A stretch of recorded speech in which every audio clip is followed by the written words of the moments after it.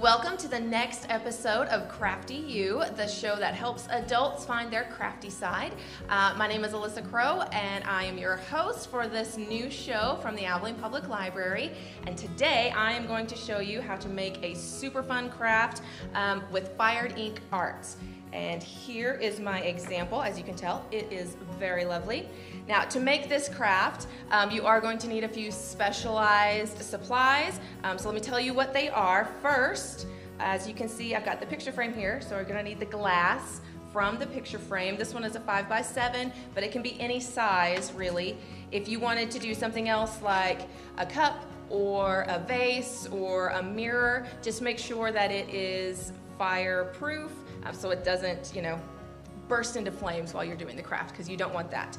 Because the next thing you're going to need, which is very important, is a fire starter. I have the long one here, which is really what you need instead of matches or a lighter for safety's sake. I also have a tray. This one has foil in the bottom just as another safety thing.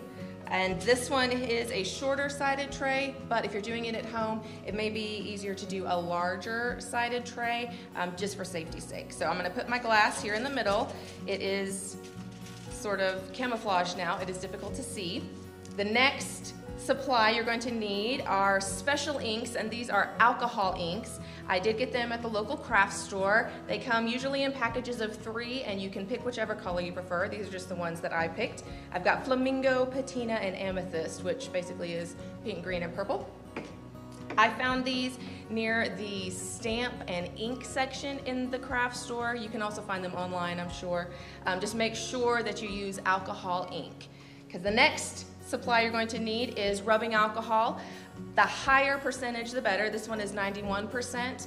The other ones will work, it just won't be as concentrated of a color when your craft is finished. And then I have 2 more kind of supplies. I've got a straw, and this is the top of a spray bottle, which you can put directly into the alcohol bottle if you'd like. Or you could use the straw, which is what I'm going to do, as sort of a dropper, because I don't have a dropper, but if you use that, you could do that too.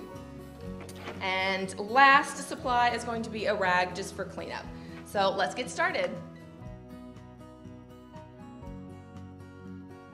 The first thing we're going to do is pick your color. I'm gonna start with purple, and you just drop in random spots on your glass. Now we're doing green, and you can already see it start to spread. Is what this project is going to do. We are using the alcohol ink, and then I'm going to put the other rubbing alcohol on it as well to mix the colors a little more. But if you like this, you could just go from there.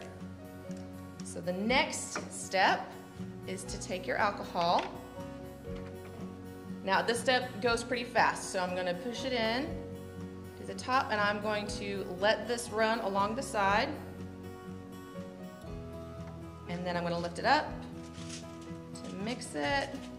Now this next part is the super safety required. Make sure nothing is in the way or close to where you're going, because we are about to light this on fire. Okay, if this works. Here we go. Everyone see? Now, the more alcohol you use, the higher the flame will be. So make sure nothing is close to where you are working. We don't want to set anything on fire, and this is why this is an adult craft. You don't want kids to play with open flame, obviously. Now, as soon as the fire is out, what is happening is it burned off all the alcohol, and so you're gonna let it cool just a little bit because it was just on fire before we pick it up. So I'm going to lift it up just a bit. You can see our finished project. That's warm, be careful. So if you like it, then it's great, it's done. If you don't, the beauty part of this is once it is not on fire anymore and you let it cool, if you don't like it, you just spray some more alcohol on it and wipe it off and start again. So that is the really easy way. See, that took like 2 seconds to make our fired ink art. And then you can make it in any color or any size. Like I like this one. You could also do it this way and make it like a dry erase if you wanted to do a bigger one. So that is how you make our fired ink art. Thank you for watching this episode of Crafty U, and we'll see you on the next one.